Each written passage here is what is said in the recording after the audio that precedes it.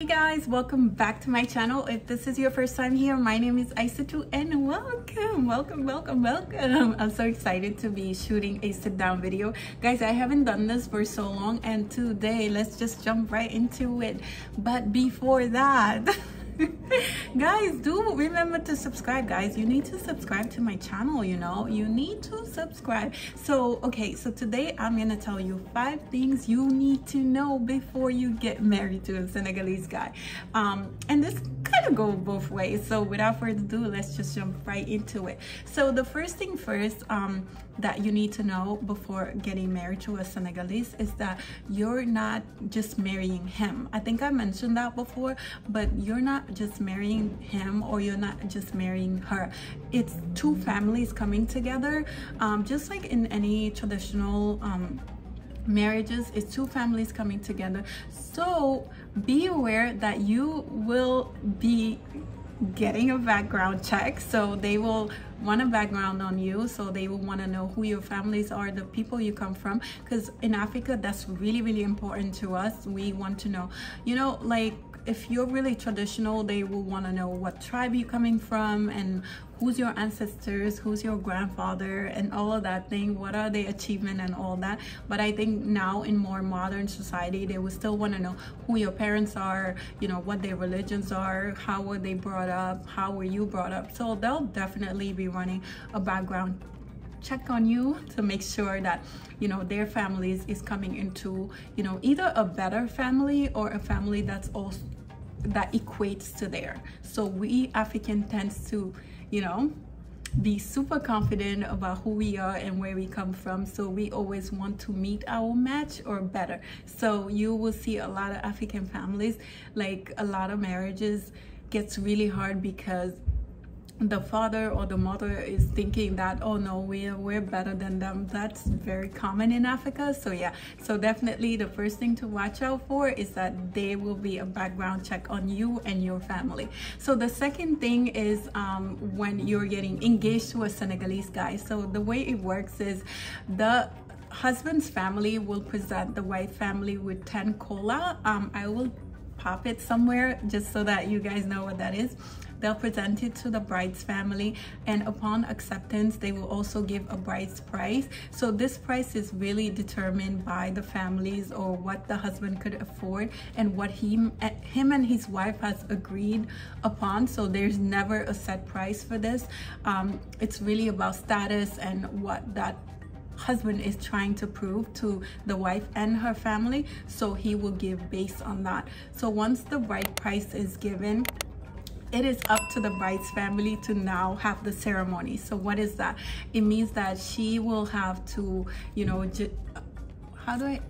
she will have to organize a whole entire wedding, and sometimes the money that's given as a bride price is not enough, so the rest will have to come out of her family or her own pocket in order to complete this wedding ceremony. So this is super common in Senegal, and that's just how it works. And also before I jump into that, she will also have to buy her utensil and kitchen items. So this is also another common thing where we will buy our bowls, our cooking items, and then one day taking us to our husband's house, we will go there with those items. It's just the norms there. Don't ask me why we do this, but I guess it makes a lot of sense. And the third thing is the night of the wedding. So in Senegal, depending on what tribe you come from, whether you're Wolof or we also have a lot of Fulani there, we have a lot of like Bambara, Maninka and all that. So depending on the tribe that you come from, it's very common that the night of the wedding, after the ceremony, the wife is taken by her aunt or a designated older woman who takes her in the shower, and then give her a shower. They'll like put hot water and then they'll put cold water. So the hot water will represent all of the hardship that happens within a marriage, and then the cold water is all of the greatness you will endure or get in the marriage, such as having children and all of the other greatness that comes with that.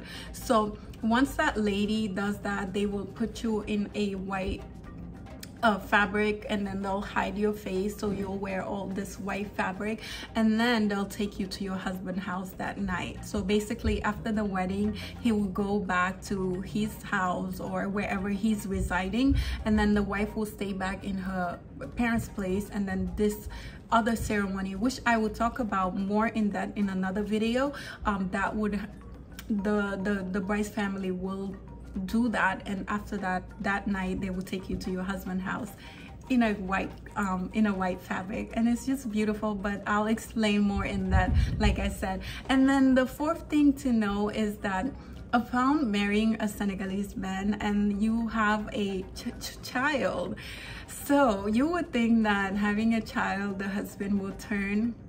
Well, he does. In most cases, he'll be so happy, you know, he'll do all this great stuff to you. But it's also like in the Senegalese tradition, that the wife has to teral, is what we call it. So basically she has to show like hospitality, she has to show gratefulness for being able to bring a child of that family. So basically your husband have offered you a child, and now you have to show his family how grateful you are by doing the teral. So you will either offer them money, or you offer them, you know, just a lot of stuff to the husband's family. So that's also, you know, very traditional and very known. And I think, did I mention all five? I think, yeah. And down here is just my note. Oh, and the fifth thing is public affection. I wanted to just add that there is just, don't be surprised like if you happen to be with a Senegalese guy and he doesn't show public affection. This is just this is just like cultural. So in Senegal, it will be it's so rare to see like a couple being outside showing affection. So we just kind of are brought up in that type of society. So don't be alarmed. I want to say, if your man or your Senegalese guy is not showing so much public affection, it's just part of our culture and how we were brought up. So these are the 5 things. I know I kind of skimmed right through everything. Like I said, I will tell you guys more about the wedding night in another video. I really hope you enjoy and learn 1 or 2 things in this video, guys. Please do not forget to subscribe, and I'll catch you guys very soon in the next one. Bye.